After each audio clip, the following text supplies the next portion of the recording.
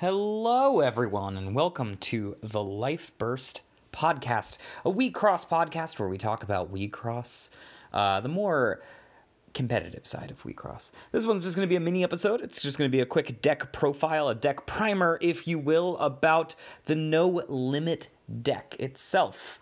Our goal with these little primers are just to sort of get you a jumping start point into how to play the deck, maybe some advanced tips, as well as deck choices, and just overall feeling of how this deck should be composed of. So that way, when you're building this deck, you can flex it towards your meta and do any sort of thing that you need to do, but you'll probably go down the correct path after watching this one. Now, there's a lot of other deck techs online about, specific, here's the deck that you're going to want to use. And while mine is slightly different here, I do have a list shown on the screen that you can see. Should be always taken with a grain of salt, in my opinion. My goal here is to help you learn how to play this type of deck, as well as how to build this type of deck. But I'm not here to necessarily tell you this is the one true be-all type of build for this type of deck. The truth is, in this game, there really is no one set deck list that crushes the rest of this. And to be completely clear here, there is no large set of data that we can really pull from to say that, this is better than this. The truth is, you're going to play smaller tournaments, and because of that, you're going to need to metagame against whatever your specific meta is. So you're going to need to be making deck choices that will reflect that. However, that's not to say there's certain cards that might be better for you, and you might want to know all of your options, not just necessarily what could be used. Now, let's talk about No Limit. No Limit is going to be your basic aggro deck. Now, I want to take that with a grain of salt here because a lot of people do think that aggro is what quote-unquote dumb players use, or are what players tend to gravitate when they're new but not experienced enough. I want to get that off the bat straight off. Aggro is not dumb. And in this game, aggro is quite good. This game is, in essence, a more aggressive version than you'd think of most card games. It really has maybe about turn 4 is where most games will end in this. So that being said, it does lend itself to aggressive strategies because there is no real defensive step in these things. Like, for example, in Magic, where the defender chooses blockers, this game is, in essence, way more aggressive. The removal is used as a defensive tool and an offensive tool, an innately more powerful offensive tool. So you're going to find that this game is going to lend itself to aggression. And that's where No Limit really shines. No Limit's abilities as a team and what their piece does, their team piece, is innately aggressive things. So you want to lean into that aggression.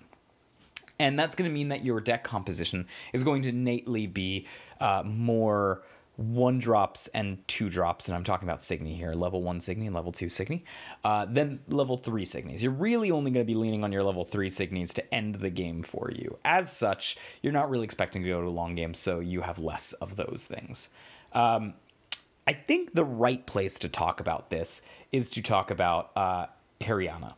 Now, Hirana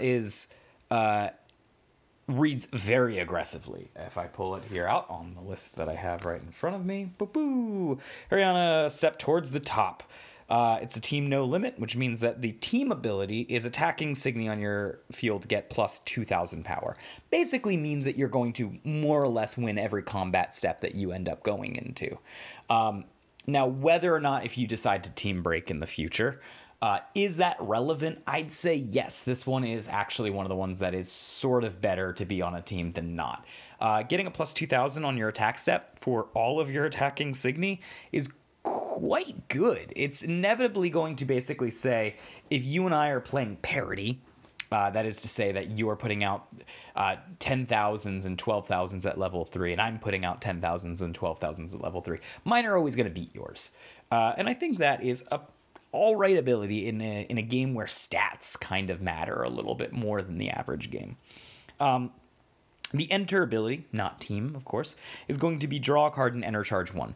I don't want you to think about it as an enter charge, though, because it really isn't. You're spending 2 enter to enter charge 1. It's a discount. You're basically getting a rebate. So you should be looking at this level 3 as it costing 1 enter. And when you do that, you realize, oh, I can actually play pretty low to the ground. I don't need to be spending a ton of enter. I don't need to have a store of enter to do my abilities because my level 3 only costs 1. And that inevitably is going to free you to do other stuff in the future, like Lancelot and Hera, which we'll talk more about. And then you get to draw a card. That's just a little bit of gas, baby. You're going to look for that being like, well, my hand will be empty quite a bit, so getting a little bit of draw here is powerful. And then your action, once a game ability. This L-Rig is going to gain the ability to, whenever this L-Rig attacks, you may down 2 up to level 2 Signy on your, L-Rigs on your field. If you do, the L-Rig deals damage to the opponent unless the opponent discards a card with guard at the end of the turn. It's basically an extra attack, but not quite. It doesn't have extra attack triggers. It does a guard, but it's not actually activating a guard. It's just the opponent discarding a guard. And as such, it can actually be still guarded against even when you use your team piece, which we'll talk about in a little bit. And so inevitably, when you look at just those stats straight up, you go, yeah, that's pretty aggressive. I think it's always worth considering your team when you are talking about a center. We're not in a world where we're breaking teams quite yet. So when you do that, you should also be thinking about the assists as an extension to what your center can do. And the assists that this deck does is Akino shines at lane opening, white lane opening, which is quite good lane opening, by the way. Tossing things back into the opponent's hand or putting them directly into trash are usually better than vanishing. And so Akino doing that type of thing, just basically more or less reading an unconditional lane opening, also lends itself towards aggression. And you'd think that card drawing does not lend itself towards aggression, the card drawing in this case coming from Ray. But if you look at Ray's assists, it actually does kind of lean itself towards aggression. You inevitably will blow through your hand pretty quickly, and this being a little bit of sort of like powering up the gas just to go a little bit longer does help you for aggression. Innately, Ray also has some options that will allow you to use her as removal. She has a absolute 0, for example, as level 2, which puts a card on the bottom of the deck.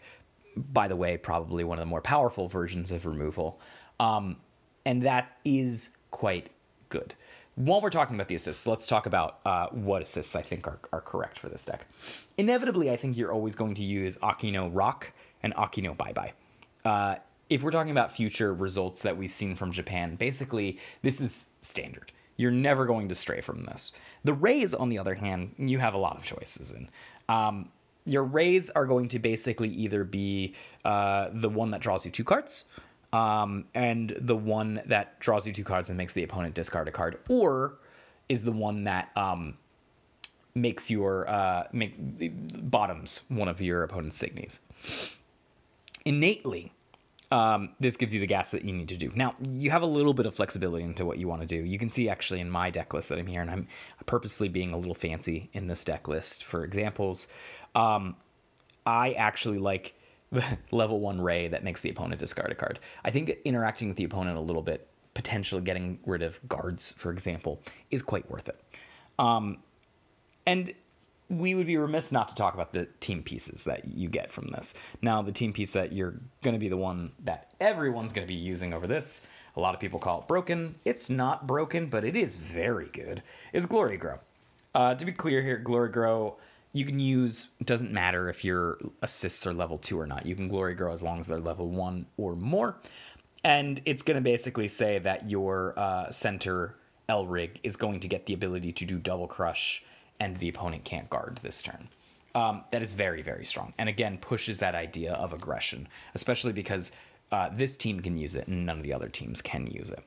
That is, the goal of the deck is to just do as much damage as possible. You should note, however, with this piece, that while it does not allow the opponent to guard, it does still allow for damage prevention.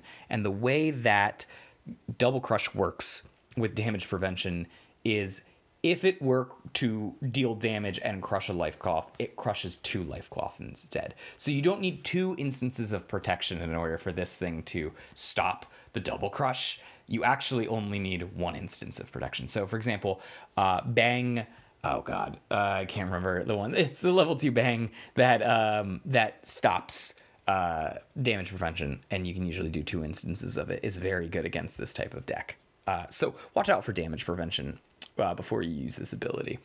If the opponent has a assist that might do damage prevention, you might consider holding off for a turn to do this to see if you can bait them doing it early and then doing this type of thing. Now, I think right now, as it stands, and I should let you all know that we're being recorded on set 01. We haven't turned to set 02 yet. I think your 2 other options that you could do for your second piece is either going to be To the Top or is going to be Kirikirum. Kirikirum is the piece that allows you to attack phase or main phase timing, draw a card, and enter charge 1. That'll allow you to do some kind of cool tricks on your opponent's turn if you ever need to. Plus, it is just bog standard, an okay effect. You'll never go wrong with it. You'll use it every game. So it is worth mentioning that this is sort of just like the bar. If you're going to have a second piece, have this or have something better. I should say something better. You should be looking for something more effective in the game. And that's where I think Go to the Top comes in. Go to the Top is a 3 enter charge or 3 enter cost piece that basically says if your opponent's Elrig is level 3 or more, you're going to go ahead and enter burn them 3. That means getting rid of 3 of their enter. And you get to search your deck for a specific sign you put in your hand. This deck list benefits from the Go to the Top because it has stuff like Mars and Unga Bunga and Rose Quartz that'll allow you to sort of like high top end scenario of trying to lane enter or go around things with Assassin. And sometimes you're going to just pick a guard out of it just so you can survive a turn and keep going. But it benefits from that. But it also does the thing where it allows you to suddenly remove enter from the opponent. And then they were like, oh, well, I really needed my damage prevention assist Elrig. And you've just deprived them of that. So that's worth mentioning. I think it's slightly better, although you definitely won't use it every game, and that's something to keep in mind. But it's meta dependent. If you're ending up being in races all the time, you might end up wanting to just go with Kirikirum. So let's get to, we're past the Elrig deck, and to be clear here with the Elrig deck, that's the most important part of the deck, right? Like, it is a pretty solid, and I think what you're seeing on screen is probably what you're going to want to stick to with the couple variations that I have said. I wouldn't necessarily go into any of these other ones like the ones that give Assassin or the ones that tap down things. Like, it's just, it seems to be pretty bog standard that this is what you're going to want to choose, even in the future Japanese lists. We will quickly talk about team breaking. Is it worth it to break a team? I don't think so. Not right now, anyways. There's no aggression or benefit that you're going to get from going into other colors that you don't already have here, and none are outweighed by your team's piece currently. Well, let's talk about the future stuff too. Do you want to? What about when Rei comes out and Akino comes out? The answer is Akino is probably pretty bad. It is not used at all in the Japanese deck lists in the future. And it is kind of awkward that your team wants to be very aggressive based off of what your piece does. But you are also being very defensive with Akino. I also don't exactly love Hirana's assists. I think they're okay, but they're nothing amazing.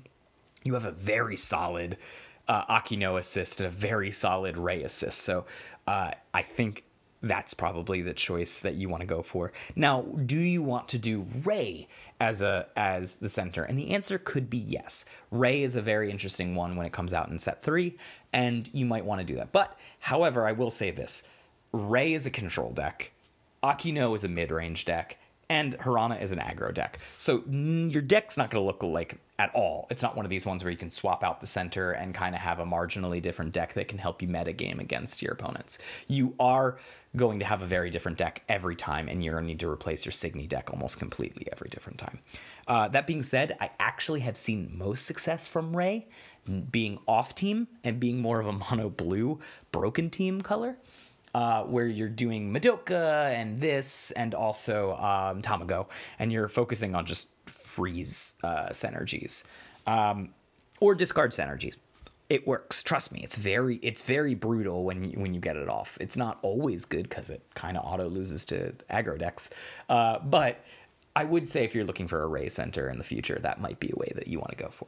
All right, I think we covered literally everything that needs to be covered in the L-Rig deck itself. So let's just talk about the main deck here. Now, as you're going to see on the screen, I've got options for you here, and I'm going to run through them very quickly as to why they're good or why you might want to choose them. I'm also going to talk about some options afterwards that aren't on the screen, and I will tell you these are replaceable things and that you can swap them out. Now, I'm going to just do this in a very strange order. The level 1s, you've got more level 1s than you normally do. In this case, I think we have 18. And as far as the level 2s go, we have 10, and I know that we have 10 level 3s. That's not normal. Normally, you have more than that. But we are more of a low-curved aggro deck, and that's what we're focusing on. We're going to talk about the curve. We're not going to talk about the curve of the deck as much as we're going to talk about the core of the deck here. And that's going to be basically Romal, Lancelot, Hera, and Rose Quartz. These are the core of the deck. And you'll notice that all of them have a very similar ability. They remove a Signy off the field. And that's exactly what you're doing in this type of deck. You want to focus on attacking through open lanes that you're forcing open. You actually will win most games that you play against, even against decks that are walling you and trying to control you. If they spend too long trying to do that, you will inevitably find a path forward and move forward with it. I should have added in the core of the deck is also Deafening Inferno. That spell, awesome. It's good in all these other decks too that I play, but specifically this deck because it has a team ability. The goal of the deck is to just sort of like open up lanes and attack. You don't really care about what happens after. You're not trying to get too fancy. Let's talk about some of your level 1s that aren't Rommel, and what do they do for the deck? There's a Percival in here, and that's basically just to add some white for Akino Bye Bye. I think it's actually probably better to have 4 sources of white in here than the 2 that I have, but I am risking it for the biscuit, to be honest with you. Then we've got Sifa. Now, Sifa is an interesting one, because Sifa is just got a good life burst, right? That's all it's there for. It's very replaceable in the future, but its life burst is genuinely good. Vanishing target's Signy with 8,000 or less. It's going to do most Signy that you're going to need. It's going to lane open pretty early on, and that's going to help you. Basically, you should have the mindset of this. It doesn't matter what I play in a lane. If the lane is open, it deals damage to the opponent. That is the thought process here. So this is a very replaceable card. It could be replaced in the future with better stuff, but in the meantime, while we're waiting for better level 1 fillers, it has a good life burst. When we talk about other level 1s, of course, there's Rommel. Rommel is just, it gets outclassed pretty quickly by things on the field, but that doesn't change the fact that you still probably should run 4. It kills quite a bit of level 1s and gets in there. That being said, it gets walled by a lot of things, but not so much. The risk here is better than the reward is better than the risk here. So you should be doing that anyways. You've got servants. Servants are an auto include in pretty much every deck. Again, there are lots of times in this deck specifically where I've played them as just they're in an open lane, I attack, and they deal damage to you. So don't be afraid to get aggressive with these guys if you need to. They have the bonus of being able to do that. And then the last one that we have here is Arius. Now, Arius is an interesting one. I needed some life burst to fill it out. I figured it's got an okay life burst drawing a card and enter charging 1. It's not fantastic. but it does the job. And it also attacks and can buff something. So sometimes worth it on that front. Especially if you're up against a black deck and they're doing some sort of removal in their life burst area that's like a, power degrading effect. So worth mentioning that it's okay there. Highly replaceable. A lot of these level 1s are highly replaceable in the future. The only one that I really like is Servant and Rommel. Moving on to level 2, you got the meat and potatoes of the deck, I think. This is one of the few decks where I actually care about my level 2s. Lancelot, Hera, and then, again, just like in the same case, you also have the Inferno, or what is it called here? Let me pull it up. You have the level 2s that are Volcanic, Natural Crystal. This just has a life burst. It's a 10,000 with a good life burst. That's it. And bear in mind, a lot of this life bursts you'll see are free, and that's a trick. You want to be low to the ground, so the free life bursts get the nudge here over the ones that cost some amount of mana. Even the ones that cost some amount of mana can do more versatile threats. Hera and Lancelot. This is kind of an interesting conversation. Lancelot is a better card than Hera. And you'll see that I'm running 4 Hera and 2 Lancelot. I don't want 8 of the effect in this deck. Although you could run 8 of the effect and no one would do a second thought at that kind of thing. But Hera is better than Lancelot in a mono red deck. And here's your reasonings why. 1, it does not matter that it's costing a red over a colorless because you're playing a mono red deck.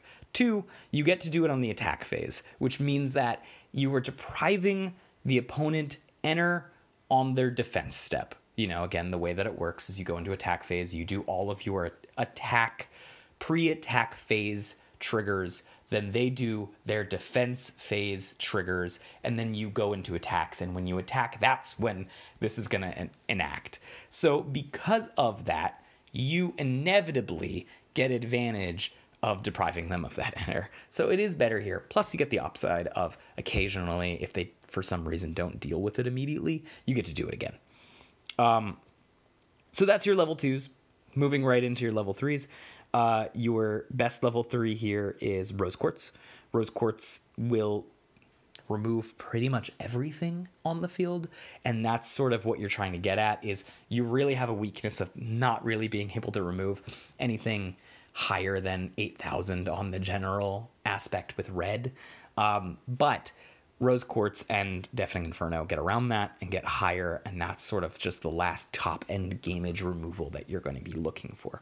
It should be noted that Rose Quartz also has an ability when it attacks, you get to discard some cards and draw some cards. Mostly that's going to be looking for either more removal for some late-game lane opening, or is going to be looking for guards, just to get you an extra turn, and then you'll win the game on the subsequent turn. You also have, you'll see that I have various level 3s after here. I've got Mars, I've got Unga Bunga, and I've got, oh God, how do I pronounce this one? Let me pull it up so I can read it verbatim. Katsuchi. God, I'm so good at these names, guys. Mars is there for me to get Assassin in the late game. I won't always use it for that. It is very, very much going to be enter most of its life. But on the off chance I need to get access to some Assassin, it's there. Katsuguchi is got a very unique life burst effect where it brings cards back from your graveyard and lane fills. That helps against the aggressive decks a little bit, so I'm sort of metaing this deck against No Limit right now in my own current meta. And it also has the ability to bring back Rose Quartz. Rose Quartz, I'm happy to have Rose Quartz number 5 and 6 in the deck. And then Unga Bunga, which is basically Rose Quartz 5 and 6. Not quite as good, but it does the job and gets some lane removal. I have only ever used the Double Crush once in my life. A lot of the times I use it as bait. And I put it out there, I do the Double Crush, knowing that it's going to get killed, but I got to force the opponent's hand sooner rather than later. So I do that kind of thing. It's a juicy target for the opponent to hit. Cool, it saves my Rose Quartz for later down the line. And that's the current deck. You've also got the Deafening Infernos, but like I said, that's a staple. It's just lane removal, and that'll help you get in your attacks. Let's talk a little bit about deck strategy, and only ever tiny about a deck strategy here. You're going to want to look at, does everything do a lane, open a lane and then get me there? If it doesn't open a lane, it's not worth it. That's sort of my hard critical opinion of No Limit. I don't want to try to do anything super fancy. This deck list is as fancy as I'm getting. I'm not going to do things like, for example, put Archwains in it or anything like that. And in fact, Hamel is going to be one of the ones that I'm saying you could put in your deck, and I don't like it in there. I'm not doing anything fancy like that. But you're going to want to think about, how do I open up this lane? How do I attack through? Over and over and over again. That should just be your mindset as that. I would also say that there's a caveat. You're going to want to try to work out your bombs. So, for example, you might play Lancelot before you play Hera. The reason being that you want the opponent to deal with that Lancelot and then the Hera stick. Same thing with Rose Quartz. You might play something like your Mars before you play Rose Quartz, and that's to make a deal with it. You're gonna have to make these calls in the moment. Sometimes it's just worth putting out these cards and doing the type of attack. Another thing that you're gonna want to do is you're gonna want to lane open twice. It is better to, much better, to have 2 lanes open than it is to have one single lane open. When you have one single lane open, you open yourself up to them having a reaction here, and then on their defense step, removing the card that's in the lane opener, and you've done nothing for that turn. Doing 2, on the other hand, is much less chance of that happening. Doing 3 is even better. Lord knows if you can pull it off. There are times where you're going to do that kind of thing, and you're going to say, yep, I'm putting 3 out here. Do you have the answer? And they'll have the answer. And you shouldn't be dissuaded by it, because you're like, cool, I've burned them out of answers, which means that the next time I push my aggro, it will work out. Here's some more things that you should know about Freeze. Freeze is the natural enemy of this deck. You want to, if you're playing against this deck, do 2 freezes. 2 freezes are better than 1 freeze. 1 freeze, you just go ahead and go, cool, it's on my field. I'm charging it from field. It's gone. I play something else. 2 freezing, you're looking at it and you're going to go, well, now I've got to choose to burn my hand in order to get no value out of this. But you probably should sacrifice it on your once a turn sacrifice that you get. Even though you're not going to get any enter from it, to sacrifice that second or, Lord forbid, 3rd freeze thing. Another thing you should know is Ngubuga rises, and Rise is a different Signy entirely. You just need to, it doesn't take over the Signy. It just has to have a Signy there for you to play it, which means that it doesn't matter if you're downed and frozen. If you rise over on it, it's a new Signy, so you can attack with it. That is pretty much everything you're going to need to know, with the exception of some other card stuff that is other cards selections. Like I said, you could put Hanel in there. Hanel is a level 1 Signy that has basically the ability to pay and enter, and then you get to look at the top 3 cards of your library and put a Signy into play. It also has a life burst that does more or less the same thing. You could play this, and I think it's sometimes fine, especially if you're playing against a lot of No Limit, to do that type of thing. That way you can just keep dumping Signy into the field. That being said, it does really nothing on its own to push out aggro, so I don't love it. It's probably the least option I would do.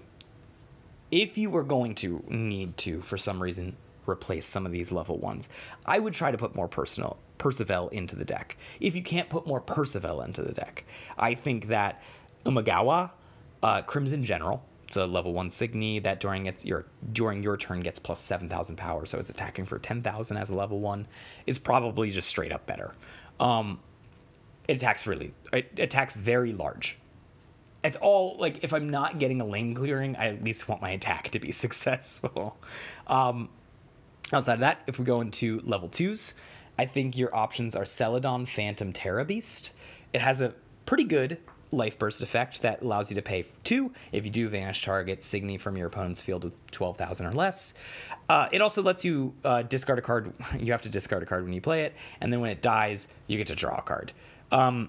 Inevitably, it goes into the wash. You discard a card, you draw a card. It helps a little bit with selection, I guess, but it's not awesome or bad. But it is a 12,000 attacker, and like I said, if you're not going to lane clear, and this one does lane clear on its life burst, I'd rather you attack successfully. I have seen people use Focalar, Azor Evil. That's the 10,000 level 2. That has a life burst that downs 2 of your opponent's Signy on the field, and then you get to draw a card. I've seen people use that to good success, especially in the Japanese lists. I think it's a little fancy. I don't think it's necessary, but it will be good if you are against an aggressive meta. Having that life burst pop up and then just being able to stop someone's aggro, and then you take command of the game by aggroing back, you'll win that race. As for your level 3s go, I've got 2 with life burst over here. We've got Tadakatsu, Crimson General. It's a level 13, so it's a sort of a wall. Nothing's ever really going to beat it naturally anyways. It's got a good life burst effect. You go ahead and vanish your target's opponent Signy with 10,000 or less. If you're looking to fill in slots, this one's a good one. I've seen it even used in set 06 No Limits, so yeah, it's definitely fine. The other one is Tobiel. Tobiel, fully armed. It's got a good life burst effect. You can vanish target up Signy, even though up is the worst word in this card, and you get to draw a card if you can't do that. Whenever it attacks, other Signy on your field can get 5,000 power, and when it enters, you discard 2 cards and you get to draw 2 cards. It basically lets you search for your more powerful cards like Rose Quartz or your Deafening Infernos. And its life burst ability is pretty okay. This is my suggestions as to what you would want outside of that. For Signy, I only have one other suggestion, which is a spell, and that's Trouble. If you are somehow running some amount of blue and you're more of a blue and red focused deck, Trouble is actually a pretty good one. It costs 2 enter, you get to draw 3 cards. I don't know why you would need to draw more cards outside of your Ray. Its life burst effect, by the way, is down 2 Signy on your opponent's field. I don't know why you would need to draw more than what you already have on Ray. But if for some reason you did need to just get some extra burn, I could see Trouble as in your deck as a one of, if you also have the blue enter to support it. Those are the cards I would suggest to fill out if you don't have exactly what's on my deck list or something similar to it with the deck. Let's talk about the deck's future. This deck has the longest shelf life out of all the teams. It is not a hidden fact that around set 4, Dominus Machina is going to show up and kind of start taking over the meta. But unlike all the other decks, which sort of get downgraded from tier 1 to tier 1.5, some of them tier 2, No Limit stays tier 1. And then inevitably it goes a little further into the future, and we hit set 6, and I think No Limit drops to tier 1.5 around that time with the introduction of Dream Teams, but it still pulls in numbers, so it's not a terrible choice. I would say if you needed if you wanted an aggro deck because you are just learning the game and you just want like something to play, and 90% of the time the correct decision is to attack, then this would be the deck for you. If you like aggro decks, speed decks, this is the deck for you. If you like having a deck on the side that you can give a friend, or that you can play randomly to just sort of free yourself up from the control mid-range combo grind of things, then this is also a good deck. I personally play Uchu, and my wife plays Karjaki, and we use this as a third deck to just sort of like, all right, people are starting to maybe get used to our shit. We should switch up to something that we can get less a little metagamed against. Speaking of getting metagamed against, you should know that it is not impossible to metagame against this deck. If this deck is tier 1, which it is, because it has all of its options are good, its assists are good, its center is good, its deck is versatile and redundant and good, then you should also know that it's not impossible to metagame against this deck. What you'll want to look to do is put more level 2s that are 10,000 power or higher, and level 3s that really are just sticky and do not go, like Arcwane or something.